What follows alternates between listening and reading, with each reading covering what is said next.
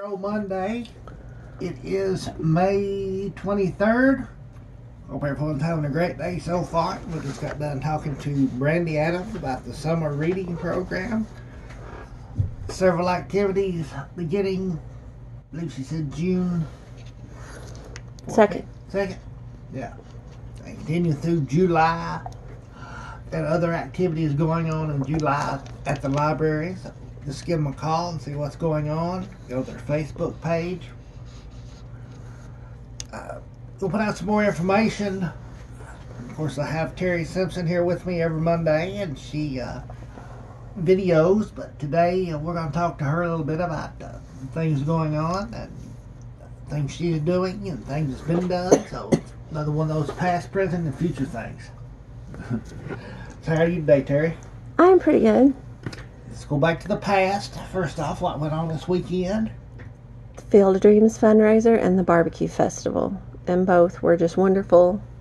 It was great to see everybody out in the community again, getting out, doing things, being with their family and people they love. And I got all kinds of pictures of people just hugging and smiling and laughing. And that's what I love. Yeah.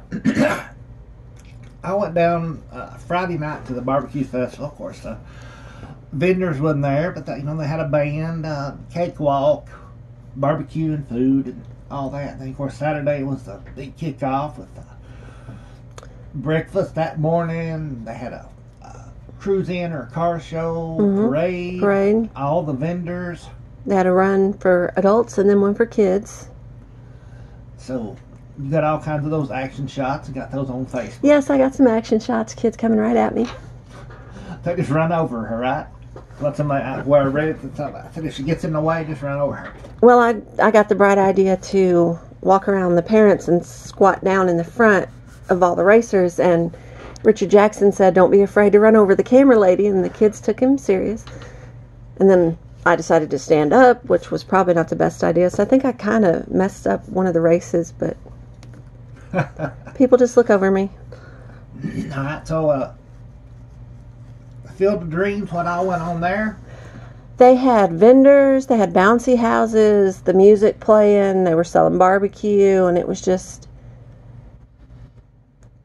I've been crazy the past couple of months with all the events, and it was so nice to just relax. And I was taking pictures, and I was running around everywhere, but I was so relaxed. It was just... I just love music, listening to music.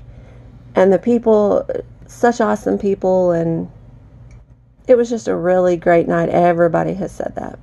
And then, of course, the rain cut it a little short, but it was... Yeah, not too bad. They got... Most of it in? Yeah, most of it in. But it was just a really nice event. So, what are we working on now? Well, I went down to Old Mulkey last week and interviewed Sheila Rush for a story about her. And in that story, I asked her about Doug and how she met Doug. And she lit up. She was laughing. She's telling me this story, which I'll have out there. And it was just so nice to see her so happy and in love after all these years, still in love. And I went home, and I haven't started the story yet, but I was just thinking, I just randomly get these ideas. I don't know where they come from, but I thought it would be really neat to interview some couples, some of the older couples in town, about how they met for Valentine's Day and put those out there, the stories, in February. Well, I ran it by Monica at the library. I come up with these ideas, I shoot them to her, and she makes them reality and puts all the fine details in. And she pointed out that I should probably go ahead and start those now and do a couple a week, and then come February we'll have them, we just put them out there, which makes sense. So I'm now looking for people to do that. I've got one lined up that will be Brenda and Richard Turner, and I'm looking for more people. So if you know somebody, I'm going to talk to your parents, probably talk to my parents, but if you know somebody you want me to interview, message me, have them get in touch with me, and I'm going to start lining those up in the next couple of weeks. Alright, so you're gonna do like a couple interview. Is that gonna be you gonna video it, or are you gonna just write it down? I'm back and forth on that. I'm gonna do either both or either or, because some people don't like to be on video. Some do. Some don't mind. But the emotion and love in Sheila's face, I can do a lot of that in writing, but those videos would just be priceless to have for future generations. As an archive. Yes. And that's what we're doing with the library. We're archiving all these stories for the future. And we've been working, I've put several out there the past few months. And most of my stories are long. Well, not my stories are long, but I mean, it's people's lives. But this would be just short little, how you met your spouse. And then later we'll go back to some longer stories. But I just really want to get that out there. I think the kids will love it. I think everybody will love it, but I think the children of those couples will love hearing those stories and them being carried down for generations. Something they've never heard. Yeah, and things were so much different back then. Like, my parents met at the City Cafe. I've never heard of that other than them. It's not here anymore. It's going to be really neat to hear. Like, for instance, Sheila and Doug, they were from here, but they didn't live here, and they both eventually moved back here and then met. And I'm not going to spoil that one. I could go on all day about it, but I'm not going to spoil it. So I'm really looking forward to hearing those stories and watching people talk. So if you're a couple out there, excuse me, if you'd like to tell Terry your story, just look her up on Facebook, on Monroe page, or Terry Ferguson Simpson. Yes, or you can call the library. We can do it a couple different ways. I can come to their houses. I can meet them at like a park. They can come to the library, just wherever they're comfortable talking. It would actually be a pretty cool idea if they met somewhere like the City Cafe and they were able to get out and wanted to come talk there. Granted, it doesn't exist anymore, but where it was, I guess. So did they say what the City Cafe was? Somewhere downtown.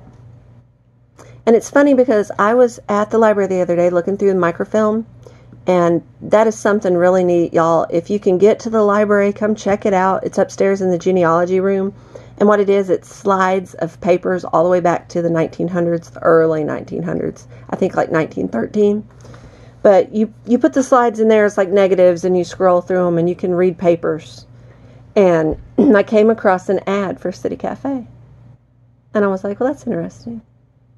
I also came across, the year I was doing some research for someone, and the year I was in had a lot of stuff. And I found my sister's little birth announcement from the early 70s and just different things. So that's something, the library has so much to offer. Like Brandy said, the summer reading programs, the genealogy room, the book reading thing we're doing right now. Just check it out. It's a really great place with a lot of resources. I'm one of those resources. Sounds weird to say, but I am. And how do you find the stuff that you've done at the library? Any particular way? Right now it's on the Monroe page. We're working toward a certain kind of storage and organization and getting everything together. It'll eventually be like, I'm sorry, I keep losing my voice this morning. You'll eventually be able to go in there and look it up just like you do the microfilm or the different, like the family history books are in there and different things like that. You'll be able to go in, search it up, say, I want to read the story, like the one I wrote about Anita. I want to read the story about Anita, and it'll be in there. And we're working on the website. Lori Beth just completed some classes on websites, so she's now moving into how to put everything together and make everything work, and it's just a work in progress because it's new to all of us. But we're getting there. And there'll be pictures, all the pictures from everything that's went on in town. All right, let's take another quick break, and we'll be right back with more Monroe Monday.